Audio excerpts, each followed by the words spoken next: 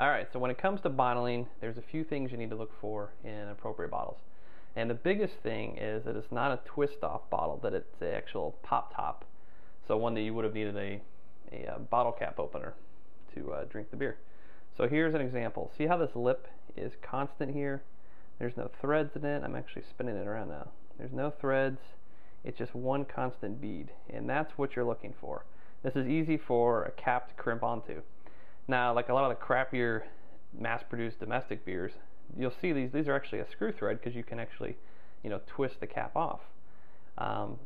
You don't want to use those. It's really hard to get a really tight, dependable seal on those using homebrewing equipment. So that's what you want to look for as far as the threading goes at the top. I mean, no threading, continuous lip is what you want. It can be a bigger bottle too. It could be this is a half-liter Hefeweizen bottle from Aventinus. You could use the standard 12 ounce. These can go all the way up to the 20 ounce, 22 ounce bombers. But they all have the same continuous lip and the same size cap, so they work great. Okay, another option is to use a swing top bottle. So the beer Grolsch made this style popular. It's got this cage here with a bottle cap attached to it with a rubber gasket. So zoom in here, see it's got a nice continuous lip. The rubber gasket makes it form a nice seal, and then all you do, instead of using a bottle capper, you just push down and lock it into place, and there you go. So this is nice and sealed. It's not going to leak, and it's dependable. This will work just fine. These types of bottles, though, are more expensive. You can get them at homebrew shops, but it does eliminate the need for using a bottle capper. But one thing is you cannot, you got to make sure you take these rubber gaskets off, and you want to sanitize them separately as well as sanitizing the bottles.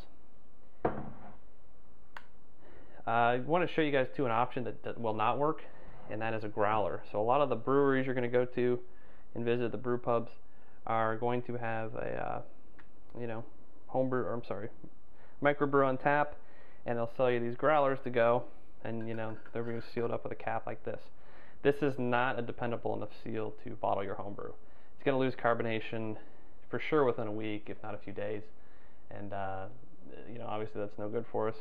So this is good for transporting from a keg or a tap if you have that, but these threads here and this cap is just not completely airtight, just not dependable enough to bottle your homebrew in here. Okay, so I hope that cleared some things up for you guys. Again, you really want to look for bottles that have the continuous lip on them, and you can splurge a little extra, get some swing tops.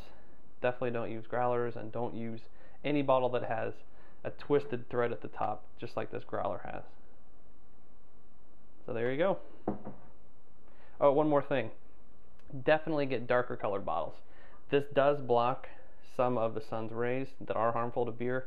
That's why why Heineken will taste different in the bottle versus on tap or in a can, because the sunlight does hit those bottles and does cause a chemical reaction in there and can produce a flavor that some people would call skunky. I certainly have done this taste test next to each other with a bottle of Heineken and a can of Heineken, and I really can pick up a difference. So always use dark colored glass. No green, no clear.